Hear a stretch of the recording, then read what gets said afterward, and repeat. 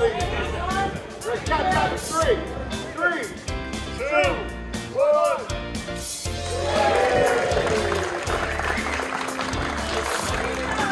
Welcome to the open house for DPW Facility 2, and before we join Brian White, Operations Manager, for a tour of the facility, we wanted to get a few comments from Burlington Town Administrator Paul Sagarino, who was instrumental in the process of getting this facility and the recreation maintenance facility approved through the appropriations process, which we waited apparently 40 years for since the original plan to do this. So give us a brief update. How much did this cost, Paul? What are the advantages of having this over the previous facility? Well, Phil, as you know from being in the previous facilities, they were deplorable. Mm-hmm. I mean, they were open to the outside. There were wild animals running around in them. The bathroom facilities were unsuitable. And, you know, really one of the biggest things you want out of a DPW facility is we have a lot of expensive equipment. Mm-hmm. You know, our trucks can cost, $500,000, $250,000 per truck. So you really don't want those expensive capital purchases being left outside, mm-hmm. which we've had to do for many years now. So it should really extend the life of our equipment. And again, I think we all know they're very underappreciated as a department, but when you need the Department of Public Works, they're always there. And we have an outstanding department, and we're very happy that we can sort of give our first-class department a first-class facility to work in finally. And again, very grateful for everybody's involvement to date. Ways and Means, town meeting support, the select board, planning board, Board of Health. We had a lot of help to get where we are today, and we're very grateful to the town for supporting the project. Well, in retrospect, it's extremely fortuitous that we were able to get this done at this point in time.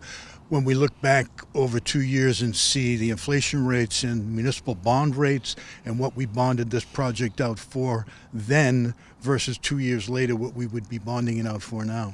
Yeah, it was pretty lucky, but again, we didn't have anything to do with that. And it was a result of, sort of unfortunate things that are going on in the world. Mm-hmm. But the project is on schedule and on budget. We're not yet complete yet. The final phase of this project is to redo the gas pumps up behind the town hall annex, which the public works, they administer those as well. So. Great. Okay, thanks very much to Paul Sagarino, Burlington Town Administrator. Well, we're here at this giant DPW facility. There's two of them, actually, the other rec maintenance facility as well. And apparently going out of the top, this is a crowning achievement. It only took 40 years for the town to do this. Well, that tells you how lucky I am. I mean, it's amazing that the town was able to build this facility during the time that I was here. I mean, that happens less than once in a lifetime for any of people that do my profession. So yes, I'm very excited that we were able to complete these two projects. Okay, we're going to let you go. We do have a retrospective planned with John for his entire career here in Burlington, but we'll save that for later on. Thank you, John. Thank you, Phil.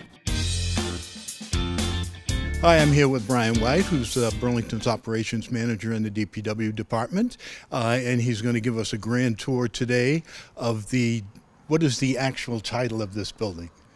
DPW garage. That's it, huh? Yeah.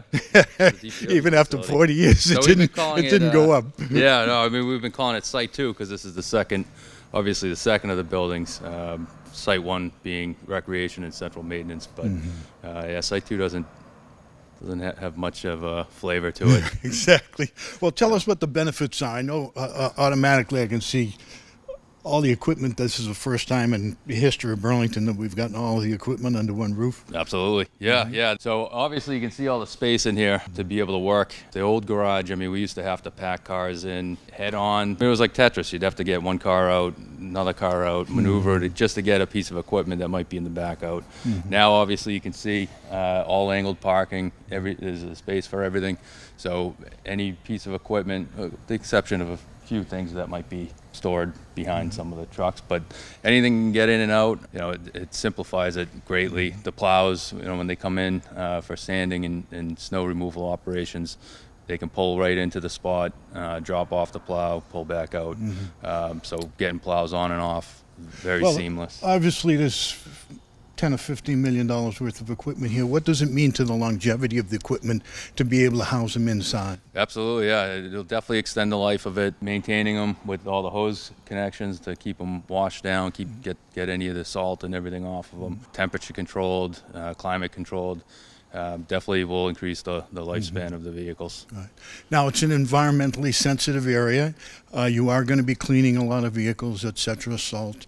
What kind of a drainage system does it have in terms of filtration? This facility has to meet all the same requirements DEP and conservation has for any other site in town. So there's advanced filtration systems like storm scepters and whatnot that will take out any particulate matter and debris. And we're on a rigorous cleaning schedule as well to sweep and maintain the structures on site to keep them operational. This wing, this is where all the supervisors are, the superintendents for both water and sewer, highway, as well as the working and lead foremans are all housed here.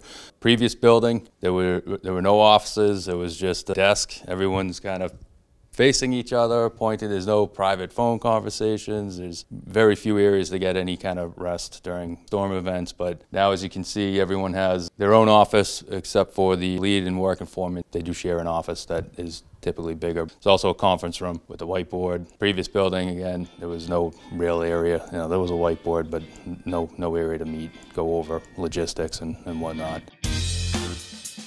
All right, so we are here in the muster room, or break room, as you can call it. So you can see how big it is. It's, again, a vast improvement over what we had before, which was actually nothing.